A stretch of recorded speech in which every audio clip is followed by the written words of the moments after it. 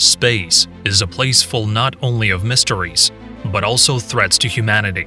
The universe is known to have thrown its asteroids at the US, Russia, China, and Mexico at some points in time. However, these knocks at the door and their consequences did not stay in the news for long. Earth is now facing a threat far more menacing, at least 10 Tsar bombs worth of power. And it is entirely possible that we will be looking this threat straight in the eye in 2029. Today, we will talk about the legendary Apophis asteroid, which is now headed in the direction of Earth, and try to see what our encounter with the rock might result in. In December 2004, the Kitt Peak Observatory in the US noticed a fairly large asteroid, located 14 million kilometers away from Earth. Soon after the New Year's, it was assigned the number 99942. Scientists also calculated the asteroid's possible trajectories. In summer, it received its fairly poetic name, Apophis, the name of an Egyptian god, the enemy of Ra in Egyptian mythology. Although, even when it comes to the name, there is more to it. Astronomers David Tholen and Roy Tucker, who discovered the asteroid, proposed the name in honor of the villain from their favorite TV series Stargate. As the legend of the TV show goes, this villain was created in the image of the Egyptian deity. In any case, both villains were the destroyers of the Earth, and their arrival to the planet was bound to be deadly. Apophis, the space asteroid, the length of which was initially said to be 500 meters, really does look like a destroyer. Maybe not the whole Earth, but the majority of life on the planet at the very least.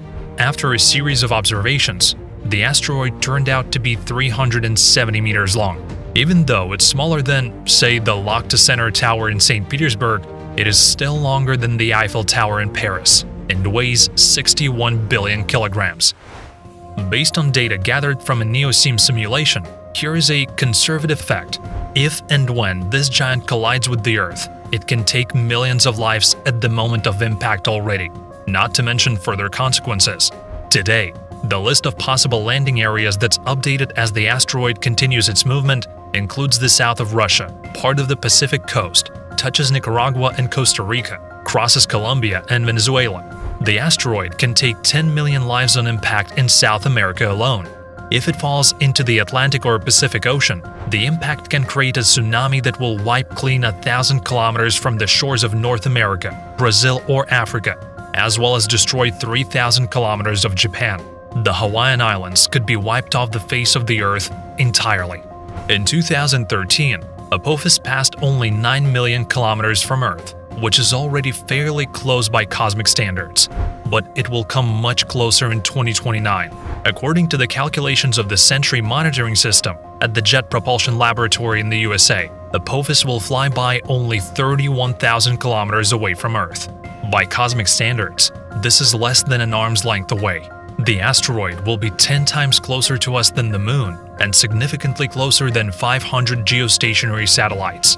It is possible that gravitational changes, which are often impossible to calculate, can nudge the asteroid in a slightly different direction, and then lightning-fast consequences will be inevitable.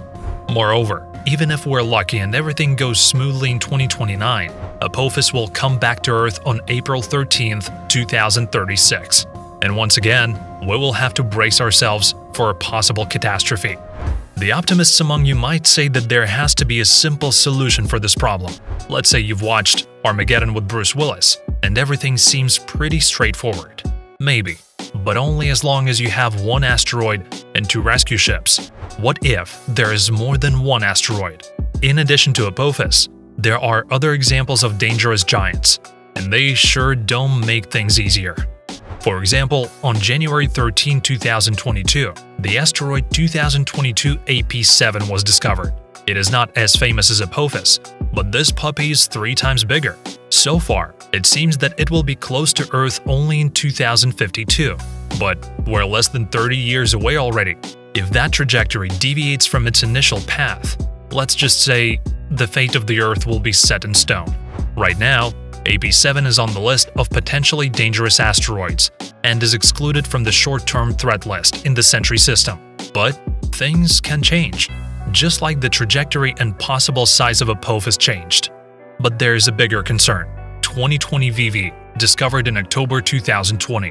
It is only 12 meters in diameter but also as dense as Apophis and can bring destruction and death to thousands of people. According to the Sentry system, the probability of it hitting Earth is 1 to 1500. A similar Italian service Neodis 2, however, puts this probability at 0.15%. This is a big number for this type of calculations, which makes it a risk well worth preparing for in advance. Sometimes, preparation is a luxury. On February 12, 2023, for example, the 2023 CX-1 meteoroid was spotted by the Hungarian observatory just 7 hours before it hit the Earth. Almost immediately, it became clear that the meteoroid would hit the Earth with a 100% probability. All scientists could do is watch it descend. The CX-1 was only a meter long. When it entered the atmosphere, it fell apart into pieces of about 100 grams each. Nevertheless, its arrival created a shockwave in Normandy, which was detected by seismographs many hundred of kilometers away. So what about Apophis? Is our only option hoping for its trajectory to not deviate by a few seconds and minutes? Can we only hope to get lucky? At the moment, Apophis is one of 2,656 objects to have been excluded from the list of objects that will almost surely hit the Earth.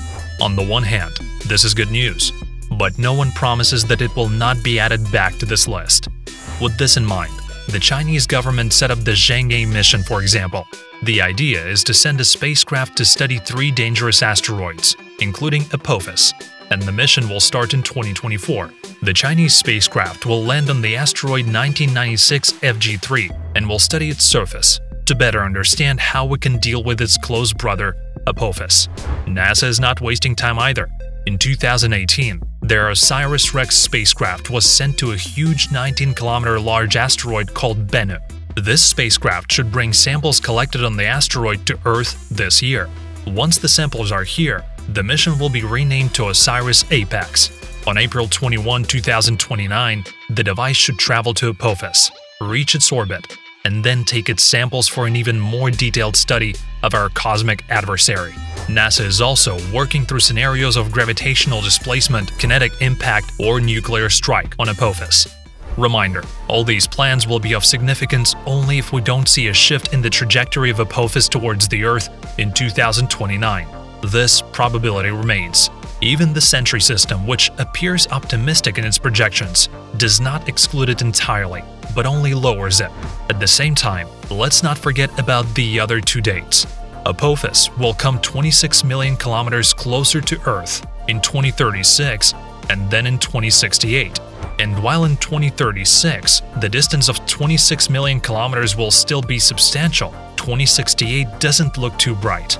Apophis will be flying by only 500,000 kilometers away from the center of the Earth and will once again threaten our existence.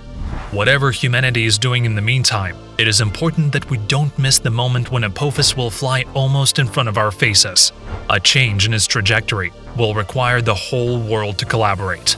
Will humanity be able to unite in the face of a threat that will render any other aspirations and goals meaningless? We will find out soon enough. In the meantime, like this video, tell us what you think about the fate of Apophis, and subscribe to our channel.